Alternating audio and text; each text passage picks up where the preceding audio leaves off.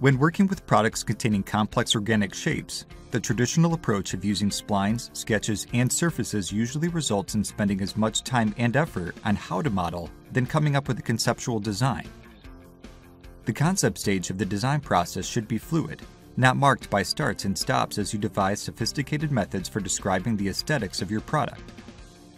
The limits of your design tools should not compromise the shape and quality of your product. Built on T-spline technology, freeform modeling inside Autodesk Inventor LT provides an entirely different approach. Starting with a primitive surface, or by converting existing geometry, designers can work in a natural manner. Simply select points, edges, or faces and utilize the manipulator to move, rotate, or scale the selected objects into the desired form, while always maintaining continuity in watertight surfaces. Supporting this intuitive approach are additional tools that speed up common modeling scenarios. One example is the need to match the freeform body to existing geometry or sketches. Using the Match Edge command, this is done automatically, saving time and ensuring a perfect fit.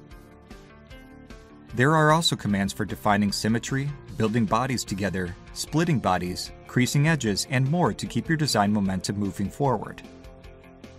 Also unique to this modeling approach is the level of control you have without adding unnecessary complexity.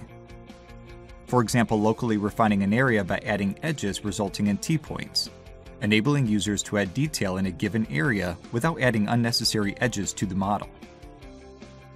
Because this is built directly inside Autodesk Inventor LT, there is no concern when exporting and importing models between applications, such as repairing and stitching surfaces or restarting downstream engineering efforts if aesthetic changes are needed. When aesthetics, ergonomics, and form are critical to your product, Inventor LT provides the tools you need to explore and iterate, while directing all your effort and focus on the design, not the software.